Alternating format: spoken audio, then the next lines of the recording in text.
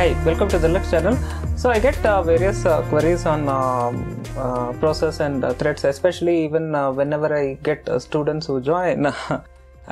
They frequently ask me to explain about IPC and as well as the process and threads and other stuff. So this is something I have covered in various contexts in a couple of episodes and also some more episodes. Okay, as you can see here, once I have discussed about process and threads in systems architecture perspective, in which way you can architect a process. You can spread the threads within multiple processes, and how you can architect the same based on the CPU cache and various other criteria. So in case if there is a thread which crashes, what happens to the process? It is going to crash all other threads as well. Same way, if there is any crash in a specific process, it is going to affect the underlying threads and other stuff. So this is about a specific context, and the other context I discussed about how the load of the CPU will get affected in a process versus a thread like situation. Okay, so when you do multi-threading, the load of a system will change, especially for a multi-core CPU. So this is again a different context, whereas in this episode I would like to discuss about in general the process versus thread. In case this is again to an extent it is not for a complete new beginner. This is a video which I would like to target for someone who just started their career, who is out of college, who started their career around 1 or 2 years of industry experience, who may know already some basics of process and thread or the difference between a process and thread, but again they would like to kind of reinforce this so that they can start using them in their code, because this is the age. They may not be a full-fledged architect, but at the same time they will have some liberty, so they will start getting into some parts of the code or else modules of that code wherever they work. Okay, they will have some liberty to design their own modules. Okay, so this is the age they may start. Typically it starts at around 5 years of industry experience, because that's a prime age. You may get a very good you may get into a stable career. At the same time, chances are you may be out of any services company where you are working, and then now you are into a product company where you will be much in a serious prime software development job. So this is kind of targeted for you guys. Actually, this is not for complete new beginners who don't even know what is the process and thread difference, whereas it is not even meant for someone who is quite an advanced architect or something, who is already been into all these things. So when it comes a criteria, what happens is whenever you go through all this discussion or else the introduction about the process and threads, they kind of teach you in an academic standpoint. Okay, so they tell about the process has the PCB and of course the address space, and the threads are going to share the same address space. So if you see the basics of that, the threads are going to have the same address space, which I have already discussed in so many videos. So if you put a malloc or int ABC, or else if you do some character array or any array, if you have a global variable, all the threads sharing that same array is going to have the same access. So what happens is, when you do the access of a global shared resource, you need to have some kind of synchronization, which I have again discussed in some synchronization stuff, synchronization the Linux channel. So you need to put some type of synchronization. So as you can see, I have discussed about the mutex, with which you can do the pthread synchronization. So let me show the sample code. The objective is not about watching this video. Let's just go to the sample code. This is my sample code. If you open the same, what happens is I have discussed about the overall logic. Okay, sync via mutex, Yeah, you can see here there is this global variable which is an array. It can be anything. It can be even int ABC or just about anything. So here you got a global variable, and the question is these two threads are using this global variable. So when they do access of that shared resource, they need to have some type of synchronization. As I also mentioned, synchronization is something I'm not a huge fan of it.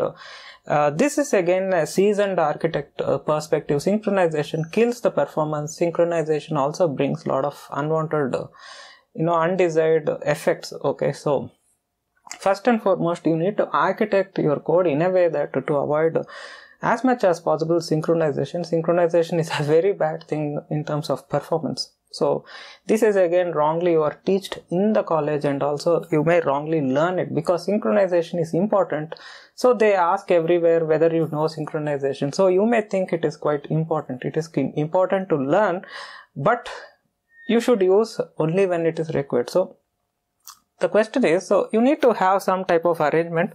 You can see here there is a global variable, and when it is getting used in multiple threads, you need to use it with caution, with a proper lock in place. In this case, synchronization, it is the same thing even if you do in kernel space as well. Okay, so in that way, if you explore, if not this user space code, see in this case you have this pthread and stuff like that. If not this user space code, you can hop on to kernel code as well. I can take some example which have some locks. Netcore device.c. Here you've got some few spin locks, lock, and you can search here and there. They may use this spin locks. You can see here p-type lock, offload lock, and stuff like that. So the question is not about what is this lock is doing or why they have put the lock. The question is somewhere they are accessing this shared resource.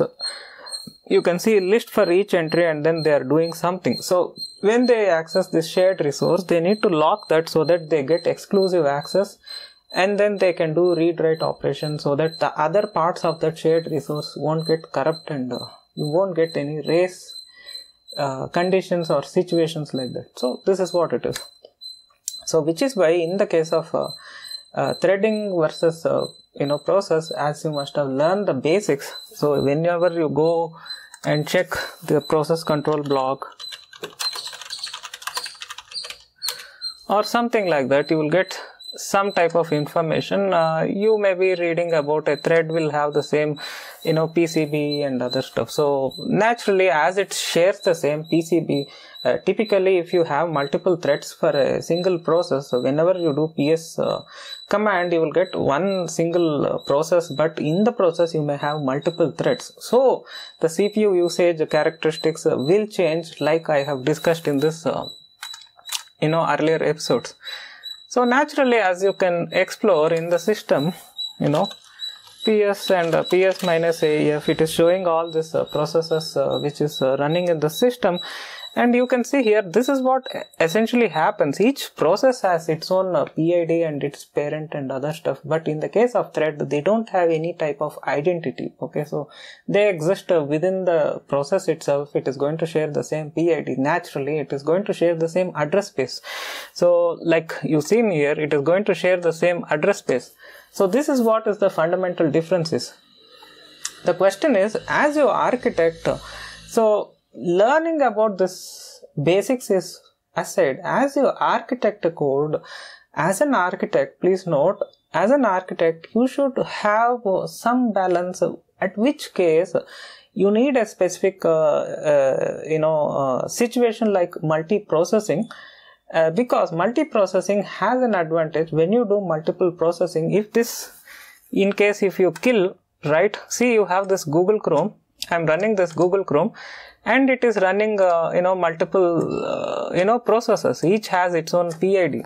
So if you kill one specific process, the other process may continue to exist. So this is the advantage. If you have multiple processes, they work independently. The only drawback is they need to share any information, in that case like a shared memory or something like that, or else in case they need to share some type of information, you need to use some type of IPC within this processes. So please note, if you have multiple processes, you need to have some type of IPC. So you need to use message queues or sockets or shared memory, whatever it is. And as you must have following my videos, I always mention my favorite IPC is sockets. Okay, so this is what. So when you are designing or writing your own logic, you need to think all these aspects. I mean, when you are designing your own modules, you need to think of all these aspects, which it exactly suits and why you are picking. You should not pick something that, okay, this is so common or this is so much been popular in the industry and this is important and this is something always gives performance, and just go blindly and pick. So this is why I always mention, don't be a typical dumb developer. Just have some common sense, think practical, think about the big picture in this particular circumstance, which is more economical and which it makes sense. You need to pick that particular option. So you need to think, when you have this type of, when you need this type of conveniency where you need to expose some type of workload in multiple processes, you can do like a multi-processing context. And at the same time, when you need to expose just as a one single process, and within that you need to run several threads, like in this case you can expose as multiple threads.